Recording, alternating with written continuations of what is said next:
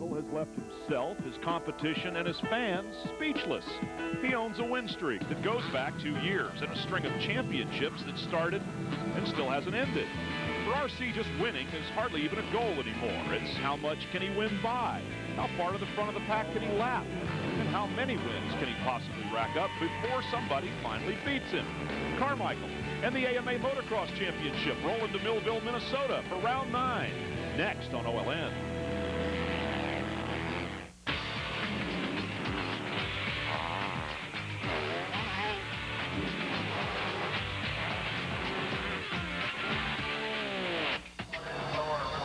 The AMA Motocross Championship, presented by FMF. Visit Spring Creek Motocross Park in Millville, Minnesota. Our telecast, as always, is brought to you by Parts Unlimited.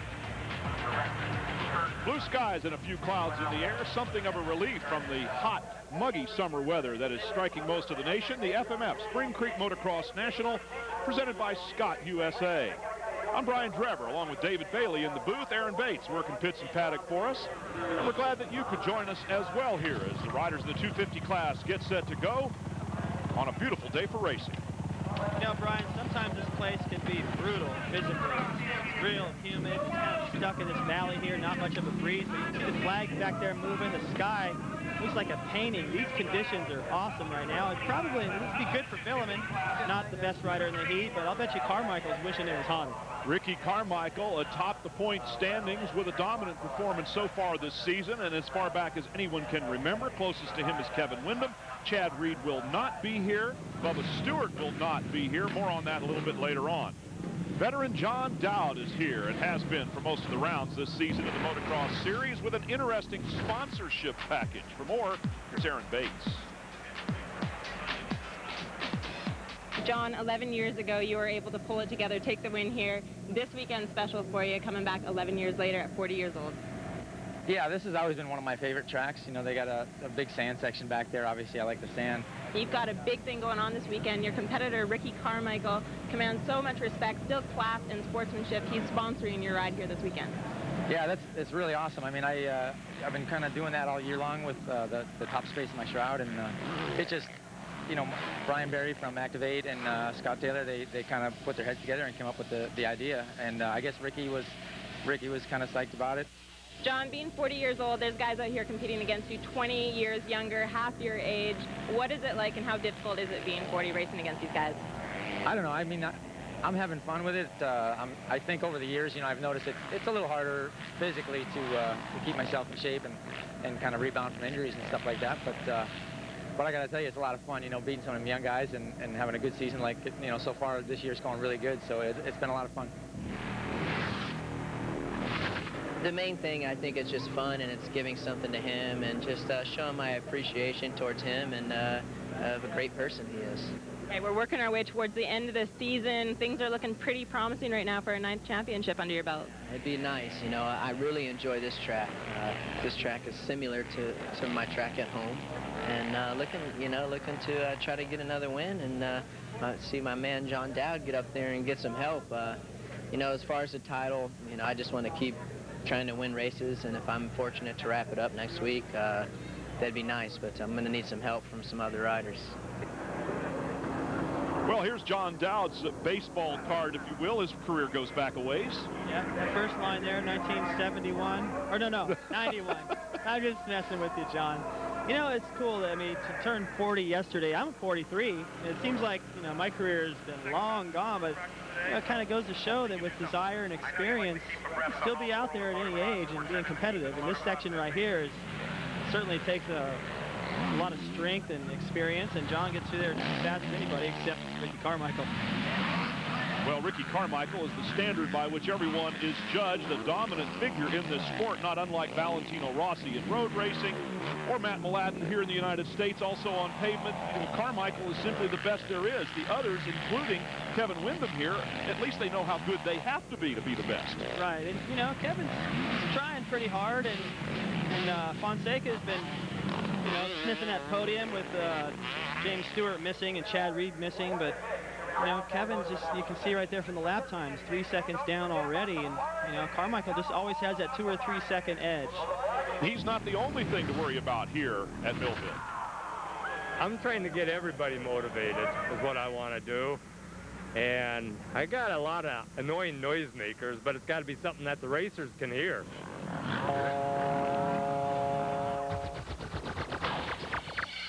Well, aside from the whoop monster David Bailey, there's a lot going on here at the Millville Spring Creek Motocross Park. Well, as soon as they go off the start, they make a right, a couple of switchbacks, and straight through that whoop section where the whoop monster will be, I don't think you'll be able to hear him when all those bikes come by the first time, but this track has so much elevation, and it's got some hard spots and some sandy spots. The harder sections get sharper holes, the sand gets more rolling bumps. So it's real difficult to set up the bike, and it's a major challenge for all the riders. That's why Ricky likes it so much.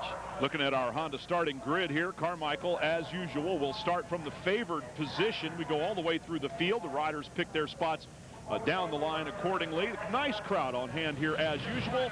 The gates are up, ready to go. The number 4 and the 14, the two principal contenders for the championship, dump the clutch and fire through the sandy mud here at the Spring Creek Motocross Park. Ricky Carmichael with the hole shot. That's trouble for everybody else. Excellent start for number 77, Matt Gerke. Edges out Fonseca right there. Fonseca doesn't weigh much, and I think he's actually lighter than Carmichael. And on that big 450, you'd think he'd be up there able to put himself in front of Gerke, but Matt has been riding phenomenal in the beginning of these races. I think he's just going to start getting more and more comfortable and be able to stay there longer, but off to a great start. You know, of course, Carmichael's off to a great start. It happens every week.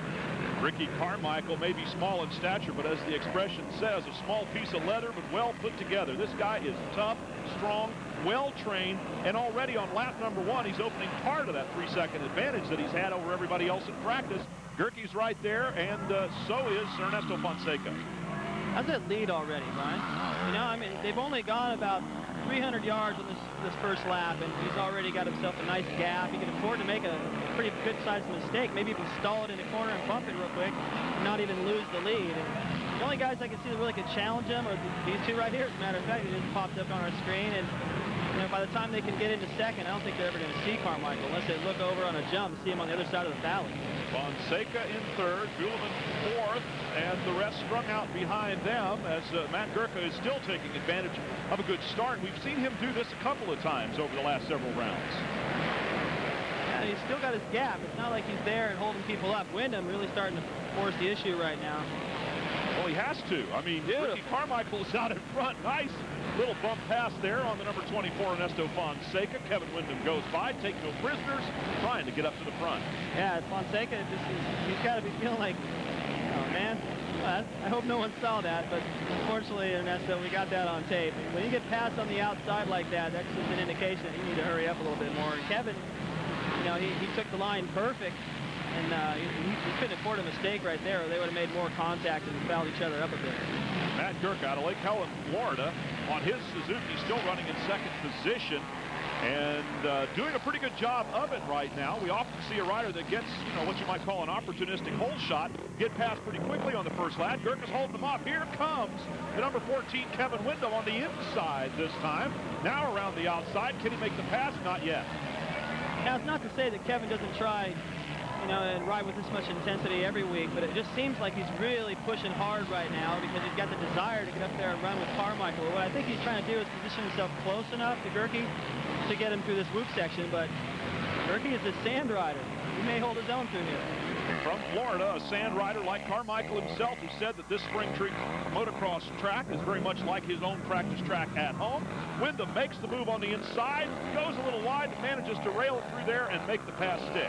And you notice up in front of those guys, there was just a tiny little glimpse, if you look carefully, of Carmichael up there. So, you know, Wyndham knew he had to make that move quick if he had any shot at keeping with him. You can't see a guy in front of you. It's pretty tough to stay motivated and gauge your progress and sort of figure out the pace.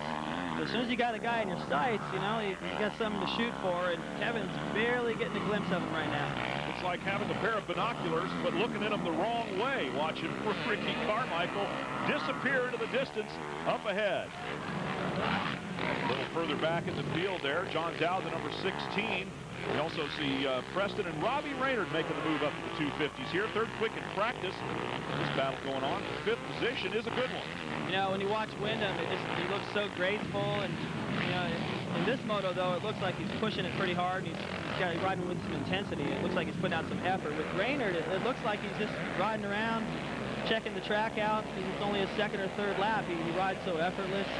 He is trying. I'm not saying that he needs to change anything at all. It's just that, and to watch him do things out here on this racetrack, he's just got it so much more figured out than most of these other guys. It doesn't take him any energy, and he's had some wins here. This is a track that he really likes. Moved up to the 450, makes the pass, and off to a pretty good start. He was third fastest in practice this morning. John Dowd holding both of them off, though, for the time being. Here, a man racing against a couple of riders that are almost half his age. Dowdy doing a pretty good job there in the number 16 Suzuki with the Carmichael sponsorship for this weekend. We got a little change of position behind Dowd. And Villeman was there trying to start his bike. Still trying to start his bike. David Villeman, who had been running up in third position or a challenge for third, is not there anymore. We'll be back with more.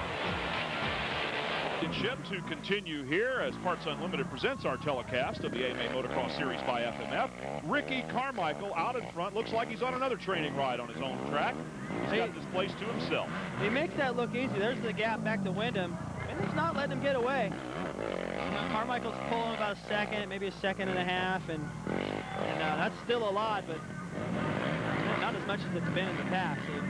This is the track where Kevin typically doesn't hang as close to Ricky as he is today so far. And these whoops, these guys make it look pretty easy, but you see how they got to have their front wheel touch all the tops. If you let your front wheel go down into one of those, it pops you way up in the air like it did for Preston. If you get popped up in the air a little bit sideways, when you hit again, you bounce the other way, and that's when you go down. So it's really important to keep the front wheel on the top and keep the bike going straight. Preston challenging John Dowd for that number 4 spot. Has been able to pull up alongside a couple of times. For the first time, he gets a wheel in front, both wheels in front, and he takes off. Behind him, an even closer battle going on for 6th and 7th spot. John Dowd losing his position there to Travis Preston, and now once Preston has gotten by, he's starting to open the gap. It surprises me a little bit that Preston was able to make that pass. Surprised me that he was able to pass John to make that pass. Here's another look at it. All Preston really needed to do, he had a better line, so all he needed to do was just pull up side by side with John and head it into that right-hander at the end, and the pass would take care of itself. Same way that Wyndham was able to pass Gerke at the end of the first section. And I'm impressed with John. I don't see anything really wrong with what he's doing out there. He seems to be going fast. He's holding his gap on everybody else, so I think it kind of goes to show how well that Travis Preston's riding so far.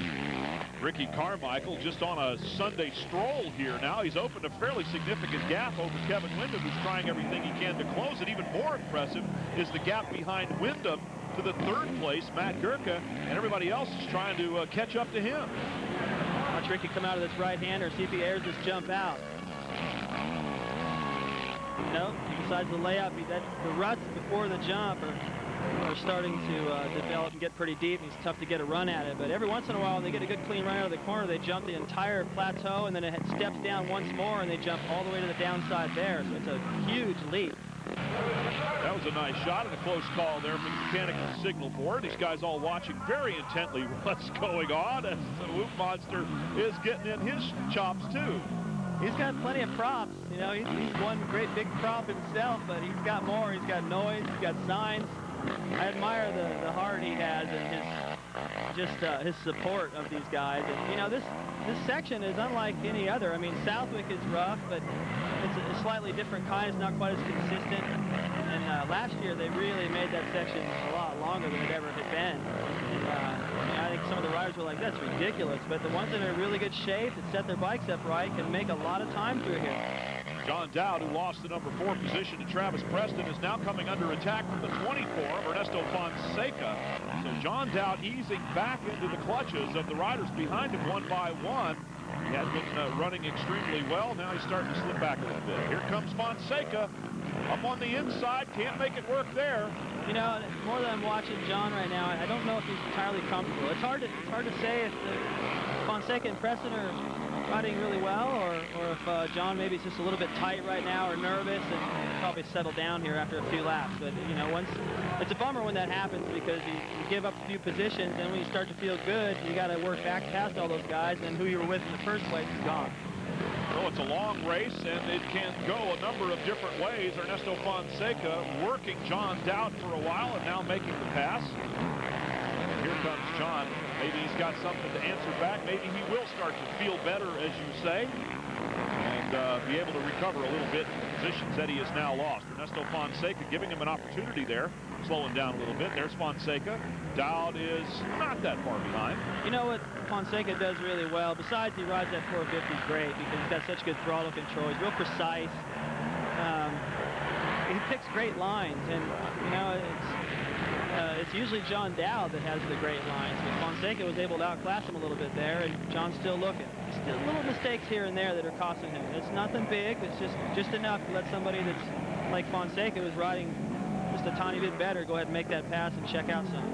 Well, the Spring Creek track here is starting to look a little bit like a war zone. Pick a rut, any rut. You got a lot of choices. And it's getting like Billman's starting to move back up. That's the corner where he stalled it early on. So gets passed by Michael Byrne. 250 getting around the four-stroke. I don't know if he can make it stick or not. Nope. Going down the hill, but he's still there, right there. Byrne on that green bike. There's David Billman, the number 12, running in 9th spot after stalling the bike out. Takes a while to get those things started when that happens as well. We'll continue to watch these battles here at the Spring Creek Motocross track in Millville, Minnesota. Here's the top 8. Flashback takes us to 1994 here at Spring Creek Motocross Park, the year that John Dowd won the race. We've given away the ending now, David. And he's holding off some fast company. That's McGrath back there, number 2 on the Honda. LaRocco, number 7. LaRocco would go on to win the championship. Makes the pass right here, gets a little elbow.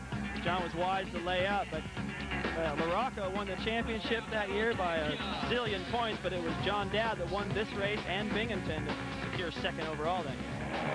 And the following year, John Dowd earned a factory Yamaha ride. Matt Gerke on the number 77, passed by Travis Preston, who's definitely on the way forward here in this race. And Gerke's tenure in the top 3 has apparently come to an end. You know, it looked like to me after Preston made that move, I think Gerke realized that, you know, in order to stay somewhat comfortable out there and you know, continue to put in a fine ride and get to the checkered flag, still in good position, he wasn't going to fight with him, but he looked over his shoulder as soon as Preston made the move, and he saw that huge gap back to the next riders, and he started to cruise a little bit, and that's dangerous because even though that's a big gap, those guys are going to start pushing harder late in the race, and if he lays up, then this good finish he had going is going to disappear.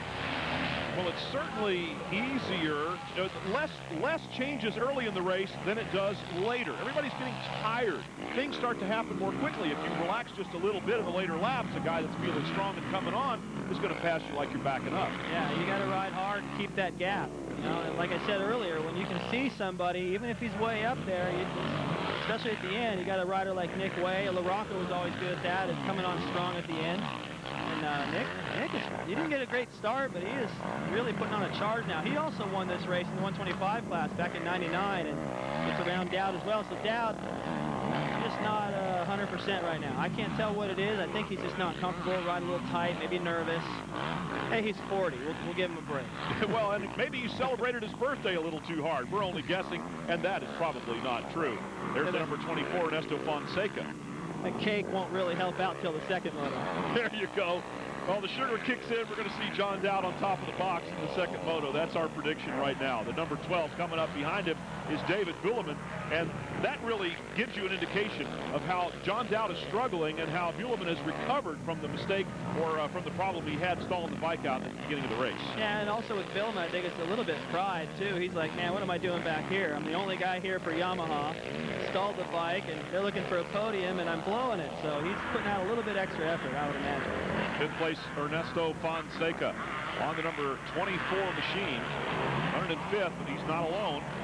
A good line down that hill. I talked about his lines a little earlier. You see Nick right there trying to stay off that shiny stuff and hook up better. And getting a lesson right here, and the good lines around the track. And when you catch somebody like Fonseca that's got the track pretty wired, you know, even though this track is 30, 40, 50 feet wide in spots, there's still a line that's about a tire width wide that's good. And to try to make something happen, you got to go through the mud. And you know, of course, you want to stay out of the roost, keep your vision clear, and not get peppered with dirt. But it's tough to make something happen. He did it. Nick Way sailing right past Ernesto Fonseca and coming up on a little bit of traffic in the process.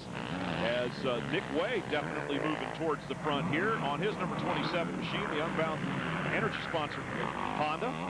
That's a good effort from Nick. I was giving my little soliloquy there of like how hard it was going to be for him to make the move, and got up to the top of the hill and caught Ernesto sleeping a little bit. And you talk about feeling comfortable.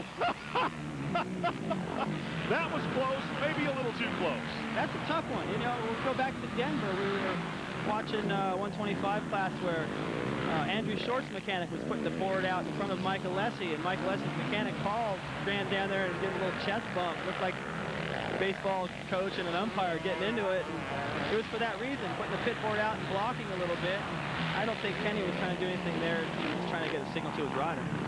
Here is Ricky Carmichael. As we talk about a man in his comfort zone. Well, this is worth another look, actually.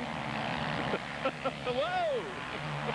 Man, you know, Nick does not want to. I talked about that line that's only a tire width wide. Nick wasn't going to move and take a line he didn't like just to stay clear of that pit board. Those things are plastic, you know, and he's wearing protective gear. It's a good thing he didn't take his hand with him.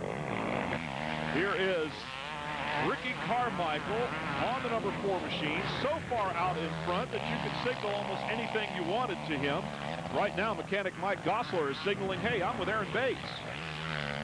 Mike, we just saw your son race by there. What's it like? Double the fun. You didn't have time to acknowledge him because you're too busy writing on the pit board for RC. Yeah, he's about ready to get lapped. I got to tell him to get out of the way.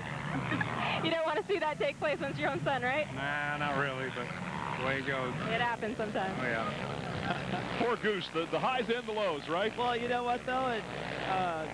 His son is really riding well. He moved up to the 450 and into the 250 class and rode strong in his heat race. Ricky already starting to celebrate, but it doesn't seem like a good move. You know, he was not happy in the 125 class. He wasn't completely jiving with the Motor World Suzuki team, so he decided to do things on his own, ride the 450, and it's got to be a handful for him, but he was looking pretty good up till later stage of this race. Like Mike said, he's about to get loud. You can see him just coming out of that corner just now. Well, the boss, or I should say the sponsor, is coming up behind him. Ricky Carmichael on the number 4 will be passing number 34, Christopher Gosler. They ride together a little bit during the week. And so Ricky will be like, when he sees him, he's like, come on, man. He's faster than that on Wednesday. What happened? Ricky Carmichael on the final lap here, moto number 1, Spring Creek Motocross Park National. And on cruise control, celebrating, waving to the crowd, checking out the girls, doing whatever it is he wants to do. He's already gotten his work done. He can relax now, a little bit like a coffee break for Ricky Carmichael on the final lap. And just once, I'd like to see whoever's in second push really hard so that he didn't get to just cruise around this last lap. You know, I would never let the guy cruise around, but he had a pretty darn big lead in the first one. A very fine performance and another win for RC. Creek Motocross Park look almost as relaxed as the man who won the race. RC's with Aaron Bates. Hey, your goal here today was to lap up to 10th place. You well exceeded that goal. We actually lost count of actually how far you did lap up to, but you're definitely over 10th place. How stoked are you to achieve your goal? Oh, definitely, really stoked. You know, main person I wanted to lap was my mechanic's son, Chris Gosser. I told him, you know, he's been wanting to ride the 450 class, and said, all right, well, you know, you think it's that easy, we'll see what happens. And so I lapped him. I don't care about anybody else. Great job. We'll see you back for Moto 2. Thank you. And here are the results. Carmichael, Wyndham, and Preston with his first ever podium finish in a moto here, our Suzuki Moto Results Board. Take a look, and hopefully you'll find the name of your favorite rider, Robbie Raynard, ending up in 11th spot. How about KW, who finished second? Yeah, I felt pretty good. Man, Ricky's riding so flawless out there, and was hauling, but I had a hard time staying with him, and I'm just trying to keep racing as hard as I can, try to catch him, and you know, it's a shame all the competition ain't here this weekend, but you know, Chad's getting ready for next year already. I had to have some surgery, and you know, ready to see Bubba back out here. I kind of hate being a one-man show with Ricky and just kind of following him around. It's so tough to get up there. We just got to keep working at it. It's kind of same old song and dance. Well, we made our way all the way back to the pits to try to track down Travis Preston, who didn't make his way up to the podium, that he's just celebrating his very first outdoor podium finish, taking a 3rd place. He appeared to be fine, but he wasn't able to come out and speak with us at the moment. talked to team manager Eric Kehoe, stating that apparently he's got some issues going on right now. Hopefully we'll be seeing him back for Moto number 2. Issues. Well, let's look that one up in our Funk and Waggles. But congratulations to Travis Preston for his first outdoor podium. Nobody does more to protect your right to ride than the American Motorcyclist Association. Every racer on the track is an AMA member. How about you? Call 1-800-AMA-JOIN or visit AMADirectLink.com. The AMA writes riding and racing. Now let's go between the motos and a new exhibit at the AMA Museum called Motocross America. This is called Motocross America, and it all took place in the last 40 years. It's a real new, vital, fresh thing. You can kind of see a difference in the crowd. A lot more of them look like you, maybe like me. Guys that raced in the 60s, 70s, 80s, you know, are coming in now instead of the fringe guys, you know, the Harley guys and such. So we got a new thing going on here. It's a lot more vital. It's our deepest story so far also. This exhibit, I think, will bring to people's attention the value of motocross and the importance of the history we have. As a sport, we have a pretty short memory. People tend to forget the heroes and the motorcycles and so forth quickly, but I think this is the kind of thing that'll bring that back to people. I'm really impressed to see this exhibition, and you know, I could never think that these things could happen when I came here the first time. So I know from the beginning that it's going to be a success, but not as big as it is today. Thorsten was the first guy basically to come over here, and being the businessman that he is, he saw the opportunities, and he was very instrumental on making things happen, and talked to us, to me and Joel Robert and Vickers, and then the following year we came over here with 6 riders and started a series, and that was the beginning of what became the Trans-AMA series, and then all this is what followed, I guess. I started riding motocross in '75, and I still had leather pants.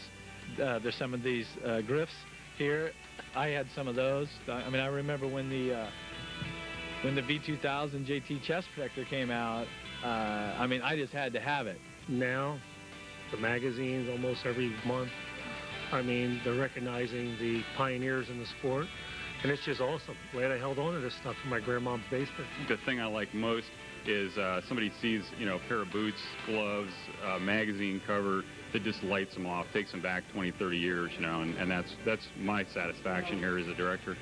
And then here we have Jeremy McGrath's 1995 Supercross Championship bike. I didn't quite recognize what this, you know, whose bike this was, and then I went around the backside, and then it became a lot clearer. DB has to bring back a couple of memories for you too, right? Yeah, they have one of my bikes up there and some gear, and it's great that they've preserved all that stuff. Moto 2 coming up. What will Ricky Carmichael do? Rewrite the record books is what he's doing already. Speaking of records, Ricky Carmichael's been undefeated for over 2 years now, and here at Millville, he has never lost a moto or an overall win since 2000. We're going to see if he's able to put it all together. Here we saw him do it Moto number 1. Let's check to see if he's able to pull it off again for Moto 2. Well, odds are, as we take a look at our Honda starting grid, that he will be able to pull it off again. I mean, no one has been able to step up to challenge just yet. And, well, they got another chance. Well, you know, I think Kevin's interview after the first moto pretty much says it all. No sense in going back over that. What I am impressed with is some of the guys that are sneaking in there that haven't been in a while. Gerke's first moto 4th place finish is something to write home about. See if he can back that up. Here we go, riding through the ruts, Ricky Carmichael, Kevin Windham with a wheel ahead going into the turn. This will be a little different. Windham in front, Carmichael second, and we may have a race this time around. Here comes Ricky around the outside, and now on the inside, challenging already, but Kevin Windham is out in front. Carmichael skies along behind him. Hey, this is fun. Here comes the whoops, though. See what Ricky does. Wow, he got so much drive off the second one. Pulling up alongside, here comes Ricky Carmichael on the exit of the whoops. He takes the lead. Windham trying to pull back on the inside, but RC has got the line and now is out in front. It only took a few turns for him to get there. Kevin trying to go back to the inside. The same thing back to him. Doesn't quite have enough on him. And, you know, I mean, this isn't really a chop to Kevin. I really admire Kevin. I love watching him ride, and I think he's a great person for the sport, but he just shouldn't have gone wide for that first section. He should have known and felt that pressure. And as soon as you drift wide like that, all somebody has to do is just get close, and they can block past you at the end. So I think he's going to look at that later and be like, man. But on the other hand, Ricky pushed him in there hard, and that might have forced him a little wider than he intended to go. Ernesto Fonseca running in 4th spot, a little further forward than he started Moto number 1 for Ricky Carmichael. Almost as big a gap coming from behind on the first lap as he had leading out in front. Good start for Raynard. See what he can do here. He's in contact with the leaders, you know, and when you get to ride up front like this, you get to get in the pace of everybody else. Wyndham just coming out of that corner over there. Carmichael, all those guys are in view, and you know, Raynard's probably getting more and more used to that 450 with each lap. And, you know, it's a great track for him. So I'm anxious to see what he can do with this. I think he's capable of beating both these guys in front of him. John Dowd also running well here at the start of Moto number 2. Let's see if he can hang on a little more effectively than he did in the first one. And what is it that they learned from Moto 1 that they can immediately apply to Moto 2? I mean, setup, obviously, but what can the rider do differently? Well, lines. You know, and obviously you need to rest and get some food and electrolyte replacement and all that between motos so that you have the energy to go the distance. But looking at lines, you get Billiman getting all crossed up right there. And I think he had a pass. He was trying to make a pass on Rayner, but obviously it didn't stick. So he's got all mixed up. But what I was going to say, the riders themselves can go out in that warm-up lap and take a look at the track. Sean Kohler, number 64, also with a great start. He was really fast yesterday in practice. Kind of like Gerke, privateer kid that's sort of been, you know, off the radar, showing up. His first ride at Denver in the 250 class was real impressive in the first moto. He's been backing it up ever since. But going back to answer your question, during that sight lap, take your time if you need to and make everyone wait, but you definitely get your lines figured out so you don't have to spend any time in the race trying to figure it out. I'll tell you what I'd be doing on that sighting lap. I'd be dialing 911 for the Corps of Engineers. Come in and fix this place. Look at this. What a mess. Yeah, it's changing. The whoops actually are staying pretty good, you know. I thought they would beat up a little bit more or start to get a rut through them or some sharp holds and stuff, but I think the section is really working out well. It's all this stuff here. It's like, I remember listening to Muhammad Ali and some of the boxers back in the day talking about it's not the big punches that always hit you, it's all those jabs adding up. And when you see all these sharp holes right here, that just tears your hands up before the end of this race. I have to say the whoop section does look extremely good by comparison to some of the other parts of the racetrack. That's the challenge that these riders, including Robbie Raynard, face. Raynard running in 5th spot, coming under attack now. David Buehleman is right there. No problem stalling his bike this time. It looks like it's running okay.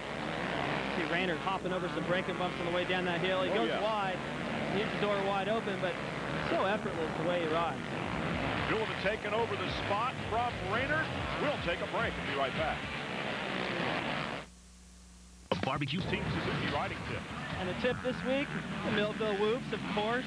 Can't ignore those. And the key is through these is to keep your momentum, and the way to do that is by staying on the top.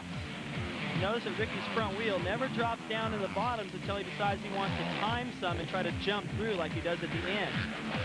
Now, the way you keep your front wheel at the top, if you're as good and balanced and experienced as Carmichael, you can do it with just throttle control and body English. The way to help that and make it a little bit easier is to use the clutch. You always have the power band you need. You can get that front wheel right to the top. The forks compress and rebound, and they bounce the front wheel right to the top of the next one. You just keep rowing a rowing motion all the way through there. If you're going to try to jump 2 and 2 or 3 and 3, it's a little bit too slow. So the whole key here is keep the front wheel on the top, drive right across the top with fast forward momentum. Oh, John Dowd taking a little bit of a spill there, gets up and recovers. He had been running in 3rd position, and it appears as though maybe he's back to 6th or 7th right now. Has lost at least 3 or 4 spots.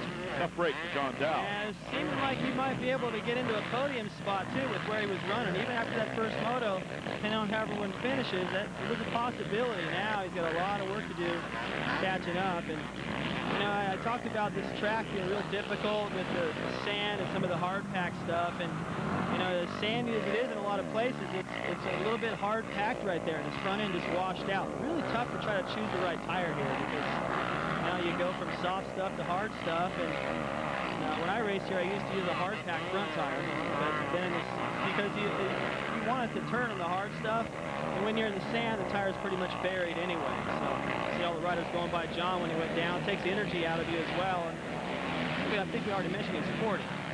Here comes sponsor Ricky Carmichael. No issues or problems for him. We keep going back to John Dowd at age 40. You know what? He's still out there, and a lot of us never even thought about it, or we've already decided to hang it up way high in the air. Ricky Carmichael having some fun. Yep, there's Donnie Schmidt, who is,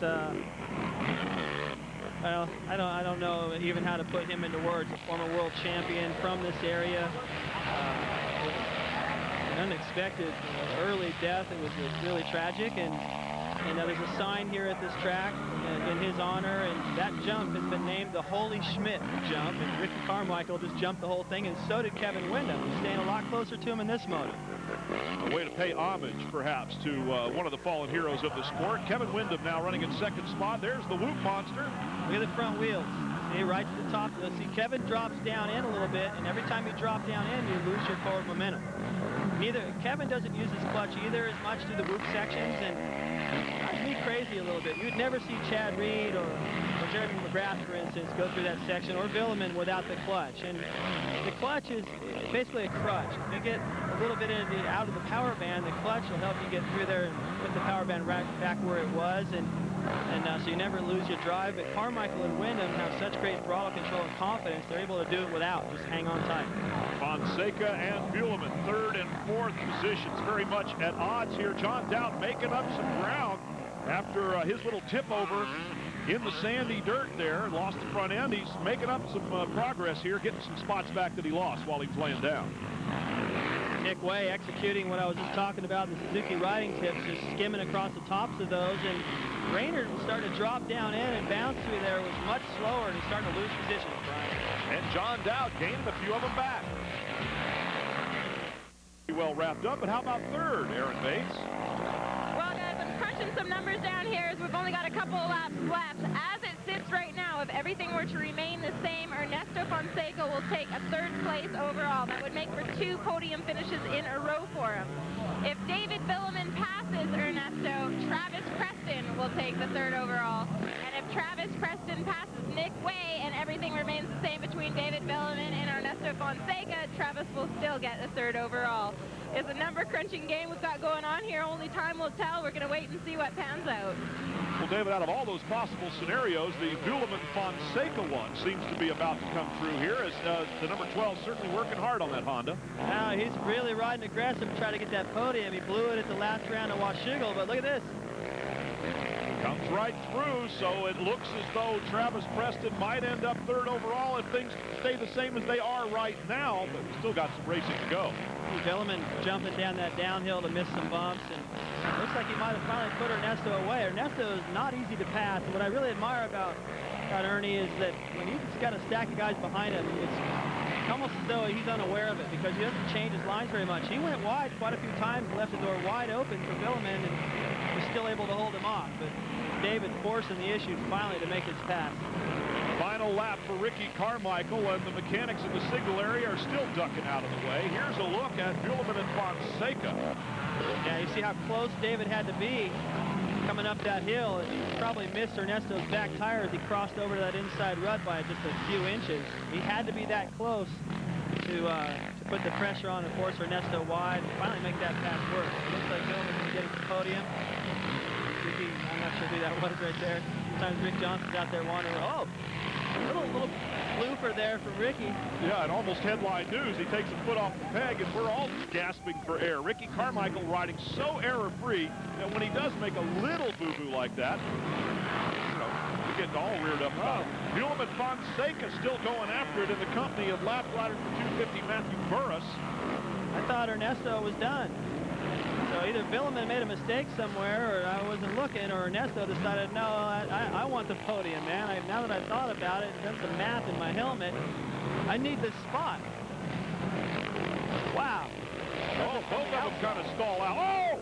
And Bieleman crossing behind the back wheel of Ernesto Fonseca goes down. Now that was really an error committed by himself in an unfortunate circumstance, but Bieleman, who passed Fonseca, giving Preston third overall, has just taken it back and handed it to Fonseca. Good job to keep that bike running. I think that was that might be Carson right there that he was lapping. And look at Ernesto coming down this outside, so you can be a lot more aggressive because he's not hitting any bumps. Bieleman's over there in the shadows, a lot rougher. Beautiful move by Ernesto to just jump into that berm from the outside. He can't hold it though, so David's like, I got it, but he hesitated a little bit too much because he was off balance as well, and Ernesto said, oh, I didn't let it off. It's the last lap. You kidding me? So looks like Ernesto's going to get that podium, and David's going to have to wait another week. Top spot on the box for both motos and the overall is going to belong to Ricky Carmichael, getting the applause from the officials on his last lap. A tour de force for the man who has been the standard in motocross racing, on his way to perhaps a 9th title. Takes the checkered flag for the record. Ricky Carmichael wins both motos here today. Ernesto Fonseca on the number 24 bike running in 3rd spot. It appears as though he will capture 3rd overall to go along with that. I definitely want to congratulate him on his 2nd podium in a row. I mean, that's not easy to do. Of course, you know, Chad Reed and James Stewart aren't here, but he's still got to put himself in position to get it done. What's the highlight from here at Spring Creek Motocross Park? Well, we could have picked quite a few, but John Dowd certainly gets the nod. Well, so much attention surrounding him, being his birthday yesterday, turning 40, Carmichael sponsoring him. He had some problems in the first moto. It didn't look that comfortable. Nick Way, not the best starts, but he was able to make his moves, get through the pack, and then this is pretty much the story of the 2nd moto. Wyndham went wide off the start. Carmichael saw that opening and took it, and that was the end of it. Ricky Carmichael winning both motos. And here, the little move between Bieleman and Fonseca that had ramifications for the overall. And with that, we take a look at our Suzuki Moto results. Carmichael Wyndham, same as it ever was. Ernesto Fonseca, the 3rd place spot. Raynard back to 8th. And Michael Byrne rounding out the top 10. As we finish up looking at the rest of the results, let's go once again to Aaron Bates. Yeah, I'm just kind of in no man's land. I'm trying as hard as I can to get up there and get Ricky, and I want to put on a race for these guys. I hate for the fans to come to the race and feel like they know who's going to win before they get here. You know, that makes me feel like I'm not doing my job. But I just do the best I can. I got to keep charging away, trying to make myself a better rider, regardless of who's in front of me or who's behind me. And one day I just got to keep plugging away. I got to get up there. You know. It has to be frustrating as we now take a look at the overall results. Ricky Carmichael and Kevin Wyndham. It's the Ricky and KW show. Sean Collier rounding out the top 10 with a 12-9 finish here. Let's go to Ernesto. Well, he is able to keep his momentum going, taking his first career podium finish in Washougal. Ernesto, you're able to do it once again here. How did you keep the flow going, especially having a weekend off in between? Yeah, this one was a tough one. I didn't have the greatest first moto. I struggled a little bit, and you know, I didn't think it was going to happen, but my Honda was working great, and you know, what can I say? It finally came through at the end. You have never ever lost a moto here at Millville. What is it going to take, and regardless of whatever track it's at, what is it going to take to beat you? You know, I'll get beat for sure. That day is coming, and I just want to make it as long as possible till that day comes. But I'm just ecstatic, and I look forward to racing and trying to win and having fun. And that's what I'm doing, and watching the sport grow and watching the young guys come up. It's awesome. Always smiling, and rightfully so. Ricky Carmichael, once again, unstoppable. To hear Ricky Carmichael say, watching the young guys coming up, he was the young guy not too long ago. He's still pretty young. What I like is that what Kevin's doing is he's trying to stay close to Ricky, and what that's going to do is make both these guys just a dominant force at the Motocross of Nations coming up soon. Well, that and more here in the Motocross Championship is in store for you. For David Bailey and Aaron Bates, I'm Brian Drever. We'll see you next time.